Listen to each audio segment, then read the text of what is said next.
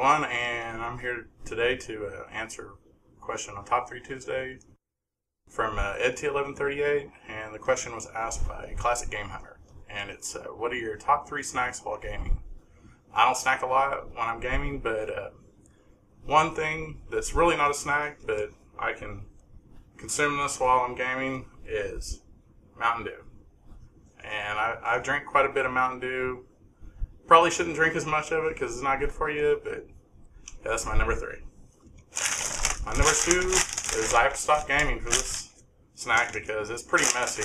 Get your fingers all messed up, but it's Doritos. I love Doritos. Those things are pretty tasty. One of my favorite chips.